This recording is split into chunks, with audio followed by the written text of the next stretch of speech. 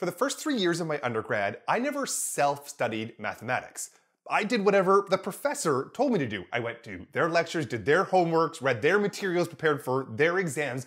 It was instructor focused. But as I got to the end of my undergrad, I started studying for myself, for my own interests, for my own passions, and it's a skill that lasted through my master's, my PhD, and all throughout my professor life. So that's the point of this video. How can we effectively self-study mathematics? Now, the first point I want to make is it is just so liberating to finally study mathematics without the constraint of grades. I struggle with this as a professor where I have to give out a grade. That's one of my requirements for my job. But I want to show the coolest and most interesting parts of mathematics to get students to be intrinsically motivated to study math, because intrinsic motivation, motivation that comes from you, is more effective for your learning, for learning behaviors, than extrinsic motivation, motivation that comes from external pressures to get a grade so you can get a degree so that that's going to be helpful and valued by society rightly or wrongly. Grades might motivate you in a moment, but it's not necessarily the best incentive structure for exploratory learning and following your passion, and generally a more joyful experience. I remember a graduate course that I once took where the professor just didn't care about grades at all. It's a little easier to do this in graduate courses. And there wasn't any assignments or anything I had to do, but on the very last day, I went to his office and he put an A beside my name and then said, okay, let's go and chat about the differential topology. And that was how I earned my A in this particular class. And it was just such a liberating experience because you can focus on the math and not the grades. Now, that said, learning mathematics on your own isn't always easy either. It can be isolating working on your own without all the supports of your friends who are there to collaborate with your professors and teaching assistants and math center tutors all there to support your learning. So this brings me to my first real point of this video, which is coming up with a good structure. How are you going to decide what you're going to learn on every specific day? What detail you're going to focus on? How are you going to practice to make sure you solidify that understanding? How are you going to assess that understanding to make sure that you've really got it? Let me take something like textbooks. When I was an undergrad, I didn't really like textbooks that much. I found them boring. But as a graduate student, I love textbooks. And I still do today. And part of the reason for it is that this is some expert who's put a lot of thought into creating a structure for you.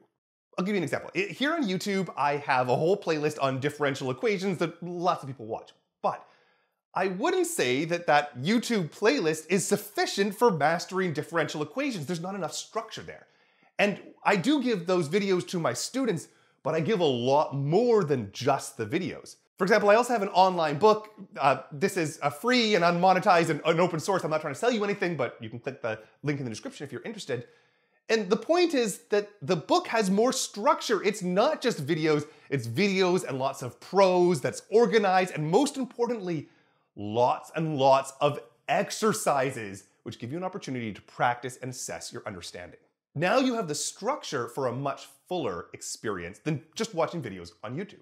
Okay, so let's suppose you found some structure, but what are you actually going to do in the day-to-day process of studying? Like what is my ideal routine? Well, I have 5 phases to my self-studying routine. And number 1 is what I call predictions. Before I try to learn anything about a particular subject, I try to write down everything that I think is true about that particular subject. This might be very brief, like I might know nothing at all about it and make just one real quick prediction that turns out to be immediately false. It can also be like most of the session, like last year I was preparing for a new course to me to teach, which was point set topology, and I'm an algebraic topologist, and there's overlaps that are going to be going here, but I'd never taken or taught the specific course, so I wanted to get really familiar and fluent with the content, make sure I was genuinely an expert for my students. And so what I would do for each section would be to try to write down and predict, like, what were the major definitions, what are the theorems, can I prove them, what's the whole point, what's the big ideas, and just sort of put down on the page everything that I can. Regardless of how much you know and can predict, this just really primes you for the learning in the following stages. Okay, stage 2 is learning from the experts. I'm a big fan of active learning, but I think there's a big role to play by where an expert is going to structure the content for you. This is where you're reading the textbook or watching the video or going to the lecture. The content expert has structured a learning module of some form in some medium for you to be able to consume. I always encourage you to be actively thinking and questioning and making connections during this phase. But the emphasis in this phase gets pushed a little bit back to the expert, and you're working through the materials that they have created. This is why I say choosing good resources to work through is really important. And I always like to vet the resource that I'm going to spend a whole bunch of time investing on before I actually do that investment. But you can't just do this. So that's why there's stage 3. And that is practice, practice, practice. The number one way that people, I would say, screw up in self-studying is they consume a lot of content, but then they don't practice it themselves. And this can be from the smallest, simplest, fundamental little details that are building up your skills, developing your ability within the discipline, all the way up to more complex stuff where you're creating and you're putting things together. You need to be practicing. Actually, this is true for my students in classes as well. Everyone, for the most part, shows up to the lectures. The hard part is getting people to reliably do the practicing, do all those back-of-the-book problems, grind out the practicing. This is the most important part. This is totally true for physical skills too. Like, I'm trying to learn the game squash these days. There's all sorts of elements to the squash, but just mastering a fundamental, like hitting it down the sidewall reliably is just so important. Getting that practice in, getting those reps in, really builds your fundamentals to be able to succeed in the future. Step 4 is about connections. This is where you're pausing to reflect on the content that you're doing. You're trying to see the bigger picture. You're trying to see how what you're doing right now connects to all sorts of different things. You're trying to come up with questions that might come up in the future, or questions that you want to go and solve about this content, or questions that relate to the past that you've seen before.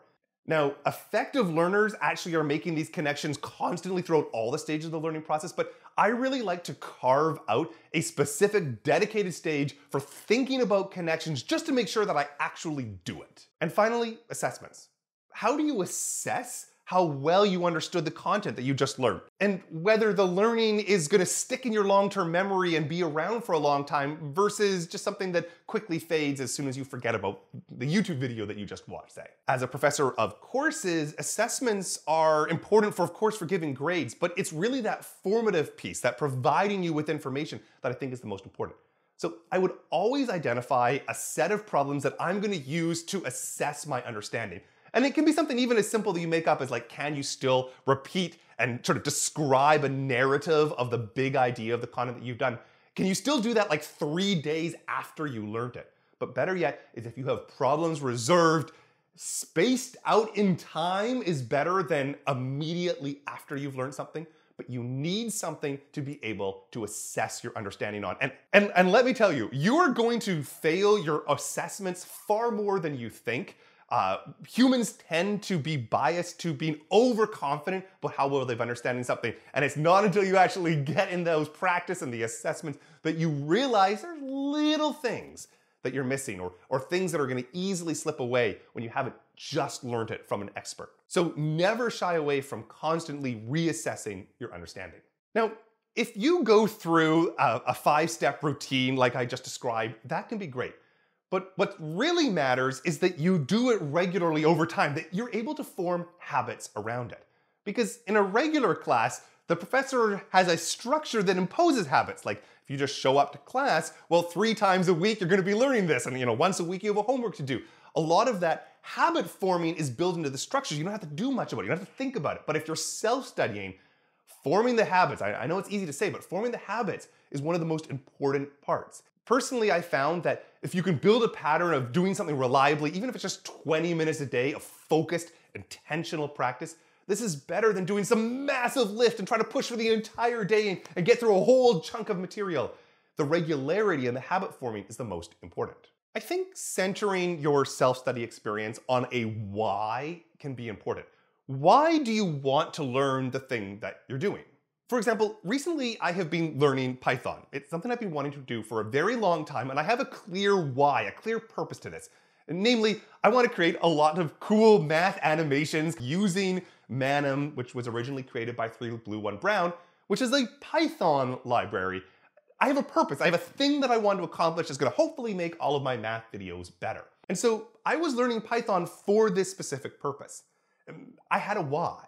But I also tried to have fun with it. At the beginning, I wasn't trying to make a specific YouTube video. I wasn't necessarily even working in the Manum library. I was just wanting to learn the fundamentals of Python because I knew that if I had a strong understanding of the fundamentals of Python, that was gonna just really, really help me in the future. And I tried to find the joy and the fun of learning Python from the beginning, which I really did. I actually really enjoyed learning how to program in Python.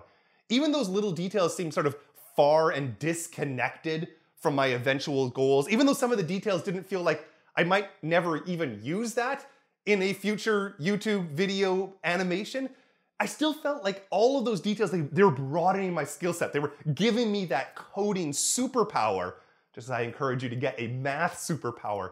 And those enjoyment of the process and the road was important within the larger context of having a why, a purpose to why I was doing the learning that I was doing. Students can sometimes get caught up in a specific detail which doesn't immediately seem relevant, or you might wonder, well, why is this actually going to be useful in the future?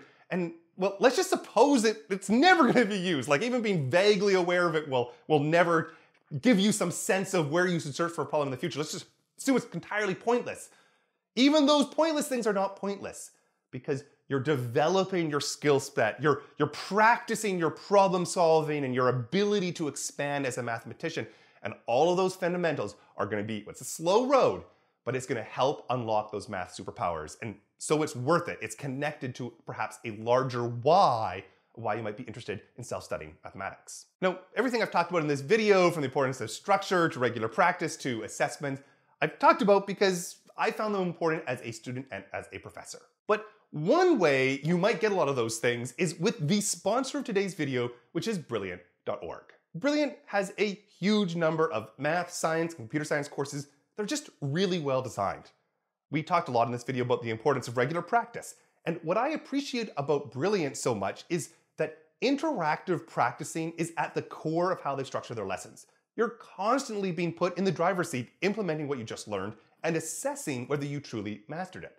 If not, they're gonna help you out so that by the time you build to more complex ideas like a neural network, you'll have mastered all the little details along the way that is so crucial for developing deep and fundamental understanding. Brilliant is cool enough to not have any influence on what I said in the rest of the video, but I do really think that a lot of the principles we talked about in this video, Brilliant has really taken to heart in the design and structure of their lessons. And that's why I'm so proud to be partnered with Brilliant. So go to brilliant.org/TrevorBazit or click the link down in the description to sign up for free for a full 30 days and see everything that they have. And if you use that link, you additionally get a 20% off an annual premium subscription. With that said and done, I do want to say, do you like the new setup? I'm hanging out here in my new basement. My 3-year-old's going into the old office, so I'm stuck down here behind the piano. I hope you like the look. Probably have to tweak the audio a little bit because this is a very echoey room. We'll see some upgrades on that in the future, but tell me what you think. Regardless, we're gonna do some more math in the next video.